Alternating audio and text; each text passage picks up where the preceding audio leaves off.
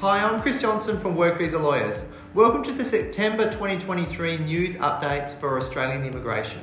As a new format, we'll give you all the big news for this month in 3 minutes.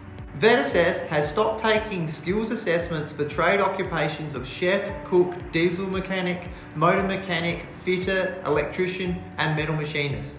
This is disappointing news for tradies. State nomination visas 190 and 491 have been cut from 62,416 in 2022 to 2023 to just 16,700 in the 2024 program year. This means it's going to be a lot more competitive and more difficult to get a nomination. So what are the open states?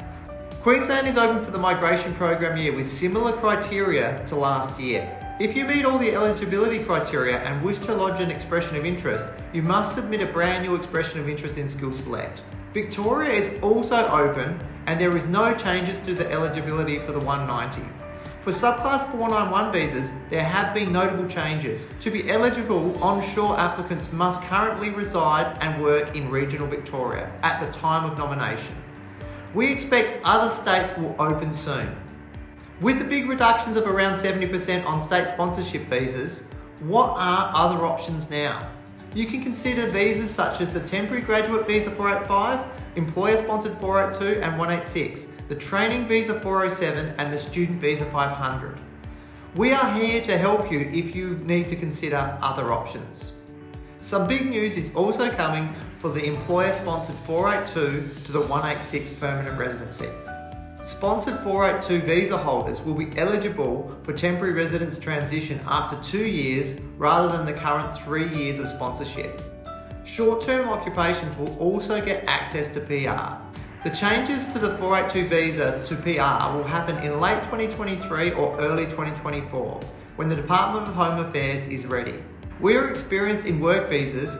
Contact us if you're interested. Student visa news.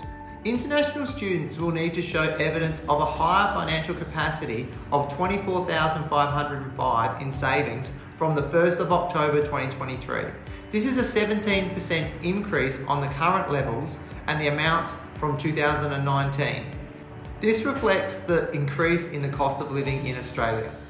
The 188 Business and Investor Visa has got no state allocations and is closed. We are still helping investors to get ready for the next visa, expected to be similar to the $5 million investment visa. For some people, an alternative visa may be the Global Talent Visa. We have articles and short videos on TikTok on all of these stories we've just talked about. I hope you enjoyed this new quickfire format. Please subscribe for the latest. Thanks for watching.